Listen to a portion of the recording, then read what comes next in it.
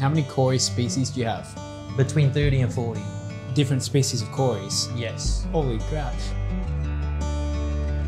I enjoy sort of the hunt for a certain species that I want.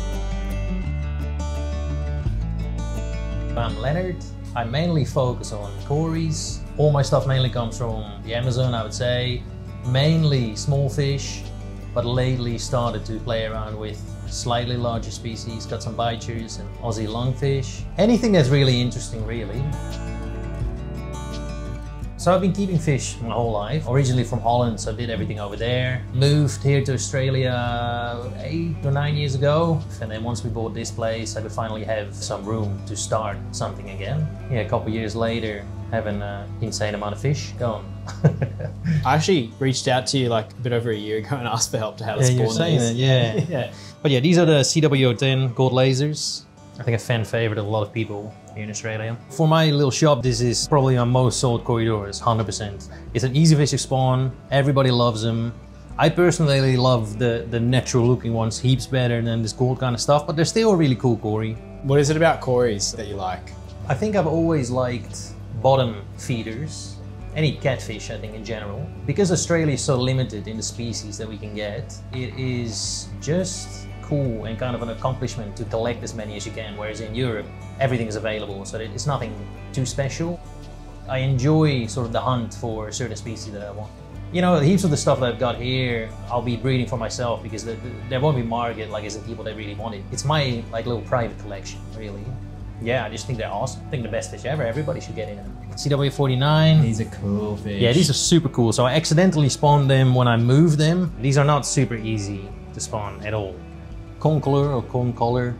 These guys are really, really cool and very underrated in my opinion. So they get a really cool, like orangey kind of color, and the males get these elongated dorsals, and they're just a really chunky fish. In all my tanks, I'll have shrimp.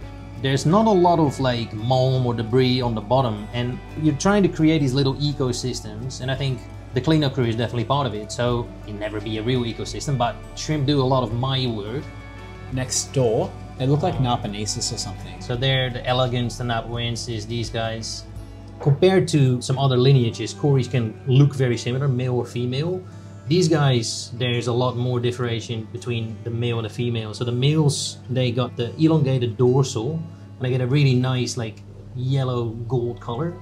So how many tanks do you have? I think it's about 35, between 35 and 40 maybe. These ones originally came in as 120s. I just divided all of them, or at least most of them, to have more space for breeding and keep Koris individually. Do you keep species together in the same tank? No, so that's what I did before, and then that sort of negatively influenced the breeding. So now I keep them species only, and then up there is my Kori collection tank where, yeah, there's fish that whenever these tanks are empty, I can sort of swap things around and play around with new species. So this is the collection tank. I reckon there's about 20 species in here. So some of the species in here are species that hardly been bred, if at all.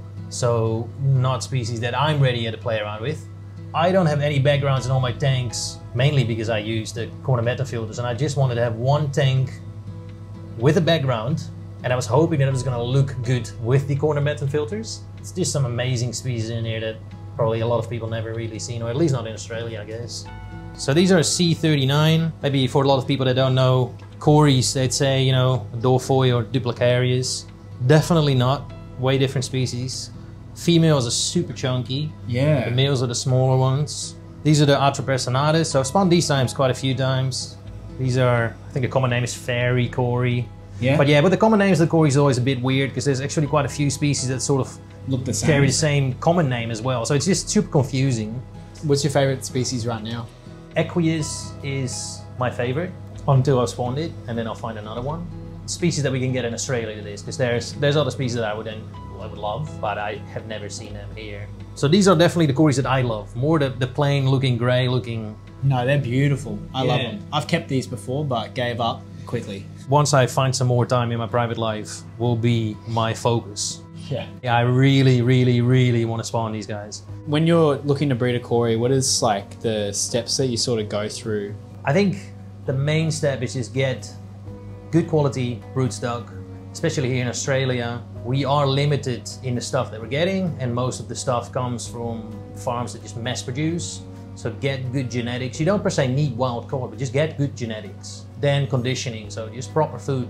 Good husbandry in general. Like people say, oh, it needs to be super clean water, whatever. I mean, just take care of your tank. Do your regular water changes and feed them properly. And I reckon it's exactly the same as us. If you want best success and best healthy fish, then give them a variety in their diet.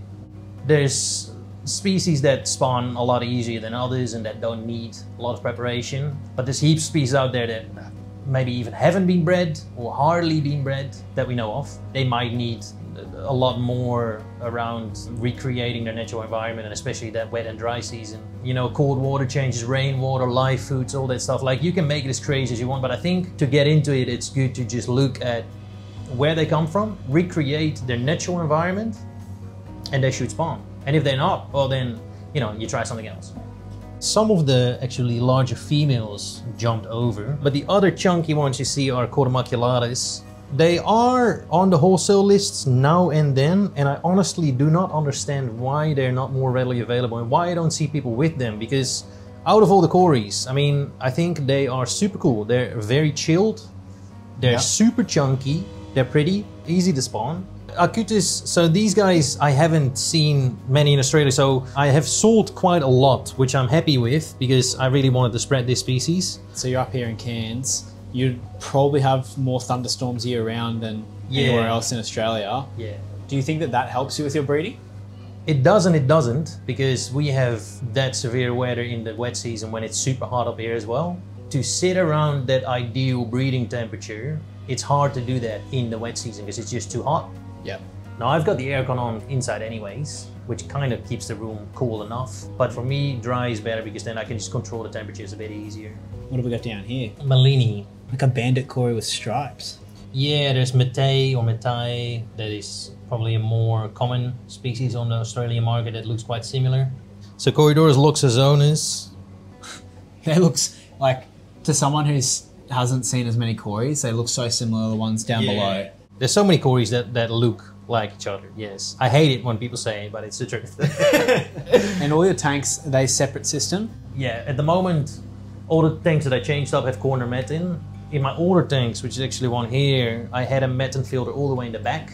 That's how I sort of started up this room. All my tanks had that, which does the job, but it's just really hard to clean such a big mat. So I just changed it up into the corner, so it's just easier maintenance. And I mean, these things you don't need to clean for 1-2 years anyways. But when you do, it gives such a mess. And I also like my tanks to be reasonably clean, so I might clean it more than I should. Okay, so down here is a cool fish. This is the desert goby. They're native to Australia. That particular male you're filming now is on eggs. Wow. So that's one of the more dominant males. Yeah, unbelievable. Wow, yeah. wow. I use these little PVC tubes because it's just easy. Plus the cap at the back, you can pop it off so you can slide the male out easily without disturbing the eggs too much. Are these quite easy to breed? Super easy to breed. Not too hard to raise either. They just come out really, really tiny.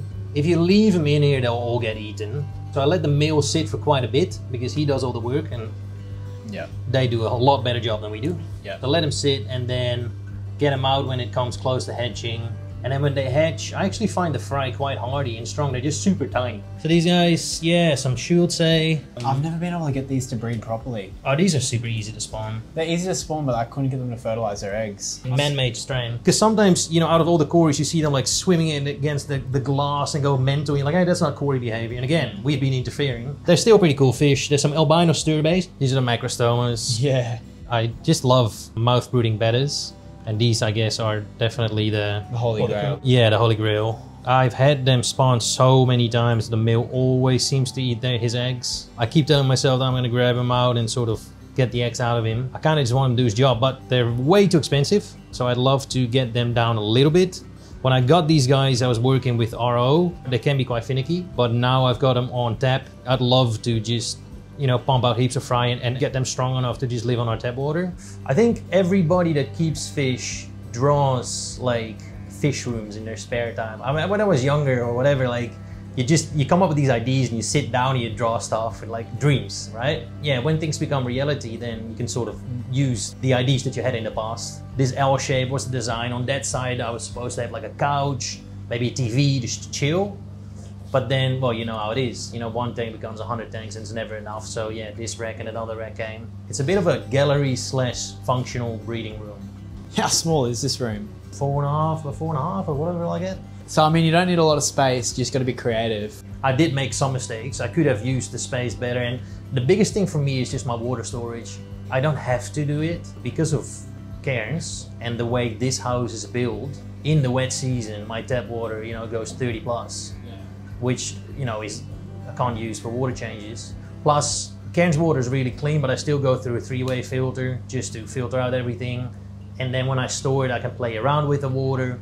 So this was always something that I wanted, but there's things that I could change, but I think for the time being, it's fine, yeah. Do you reckon you'll always like do cories or? I think so, yeah. It's hard to say because I've noticed how quickly you're interested in other stuff. There's heaps of fish that I like, and honestly, I want to spawn everything. Every single fish that's out there, I want to spawn them all.